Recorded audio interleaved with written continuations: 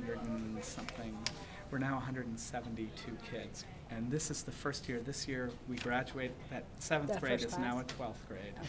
And we added a 5th grade underneath, and now we're done, thank God. So I can't tell you how happy I am to create another year of curriculum for this year.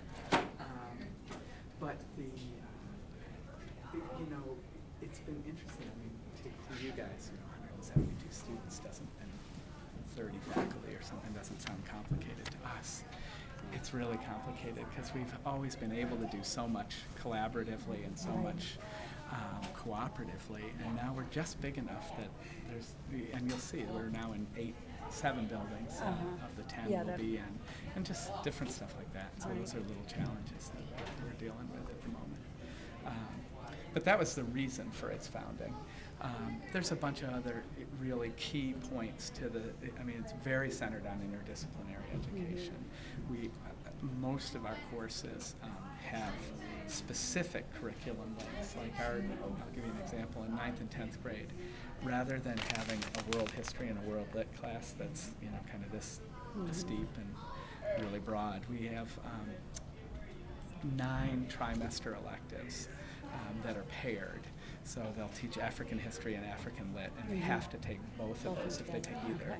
Or Asian history and Asian lit, what's the other one in that time frame? I said African, Asian. Oh, good Lord. European? No. Latin American. No, because we do Latin American in the spring. I'm just having a brain phase. Anyways, the notion is that they choose from 3 trimester electives, and the kids can take, it's their choice. And then in the next time we have modern European, British lit, and a Renaissance lit combination. And then in this term we have medieval and ancient, and one other that doesn't fit as well. So, but they're themed that way, and they'll take 2 of the 3 while they're in 9th and 10th grade. They're mixed classes, 9th and 10th grade. And so they go into a lot more depth than most world history classes, but they get less. And then the teachers who teach them coordinate a lot, and so that's, and they know, you know, that every kid in one will be in the other, and so that's kind of our model of things that we do.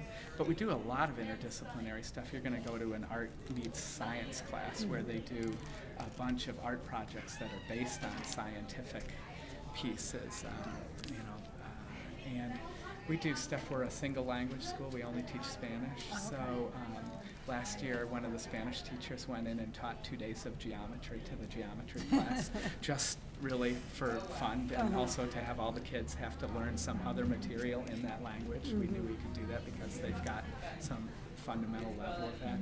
So that's a big, big, big piece here. Experiential learning is a big thing. So I mentioned that project week. We completely closed down classes last week, 2 weeks ago, and the middle school has what are called big questions in each year, like who am I, what does it mean to be human, stuff like that. And their projects were completely based around exploration of that big question. So the 8th grade does a movie. The 7th grade did storyboards where they, I'm sorry, 6th grade did storyboards where they spoke to people and got their personal history, and did video interviews of them. They were really cool. And the 5th grade did this theater presentation piece. And the upper school works on grade level impact projects, and they actually meet once a week all year. And as an example, the 10th grade did an environmental audit of the whole campus. So one group measured trash and, you know, did stuff like that. One group worked on energy stuff, actually got people from Puget Sound Energy out here to do evaluations and charted a bunch of things. In fact, that group leader is presenting to the Board of Trustees this morning with some suggestions.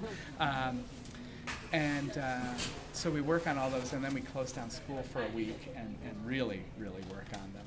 The 9th graders put together like an environmental awareness symposium, and little kids come and visit it. They do a bunch of... you look so retarded on the launch pad.